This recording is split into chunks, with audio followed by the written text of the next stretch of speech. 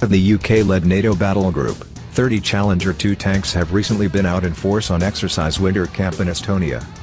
The two-week exercise saw soldiers from NATO's Enhanced Forward Presence battle group train in punishingly cold conditions, demonstrating the combined arms capabilities of UK, French, Danish and Estonian forces. Exercise Winter Camp was the climax of Battlegroup Estonia Rotation 11, led by the King's Royal Hussars, KRH. Alongside the Challenger 2 tanks, a Danish Leopard 2 tank squadron took part in Exercise Winter Camp. Since 2017 the UK has deployed an armoured battle group equipped with Challenger 2 tanks and warrior infantry fighting vehicles to Estonia, numbering around 800 to 900 personnel, on rotating 6-month tours. The UK deployment is based in Tapa and is known as Operation Cabrit. Colonel Di Bevan, Operation Cabrit commander, said, "Exercise Winter Camp has been necessarily demanding and complex. It is the cementing of the battle group's cold weather credentials. It is what they have been building up to since their arrival in Estonia in September."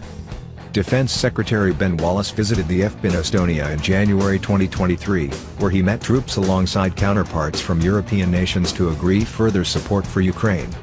The visit came as the UK announced the most significant package of combat power to date for Ukraine to accelerate their success in expelling Russian forces. The UK was the first country to donate modern, Western main battle tanks, and the Challenger 2 will provide Ukrainian troops with better protection and more accurate firepower. Ukrainian troops recently arrived in the UK to be trained on how to get the best out of the enhanced capability of the Challenger 2 tanks. This is part of wider defense efforts which have already seen 10,000 Ukrainian troops trained in the UK for battle in the last 6 months, with a further 20,000 Ukrainian soldiers due to follow this year. Lieutenant Colonel Will Hodgkinson MBE, commanding officer King's Royal Hussars, said, "This rotation of the battle group has seen 30 Challenger 2 tanks deployed to Estonia.